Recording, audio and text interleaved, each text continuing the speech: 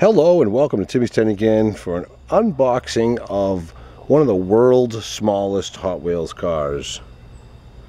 And minis seem to be all the rave, so I figured I should open up my one that I saved. I got a few of them and I sold the set and I kept the double.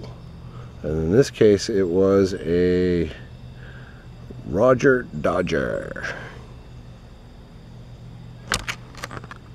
Here's the back.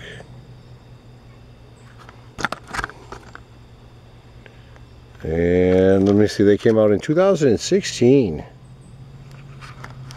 And I'm going to open up the first layer, but I think I'm still going to keep it in that other package there, because that's kind of cool, and I'm going to hang that up on my wall. And if you notice up top here, I had cut that open out of a priority box. I used a razor blade and I took the top right off. And that was a few years ago, about 4 years ago.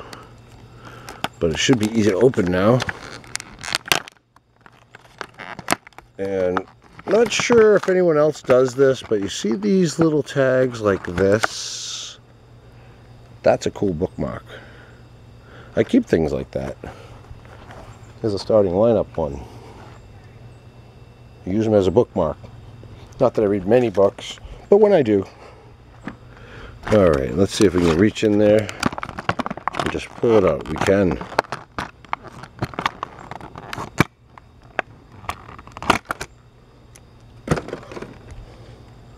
Oh wow, good thing I wasn't opening it, because you know what, that's plastic, hard black plastic. See it? Oh, this is really cool.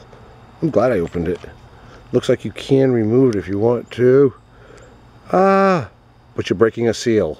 You are breaking some sort of a seal if you, yeah, I'm not gonna force that, that's for sure.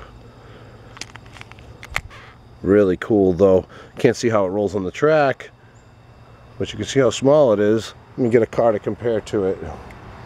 There's the Baja Bug that I just opened. There's a comparison in size.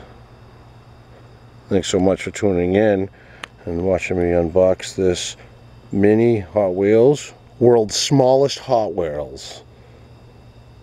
Thanks so much, and please subscribe to Timmy's 10 again.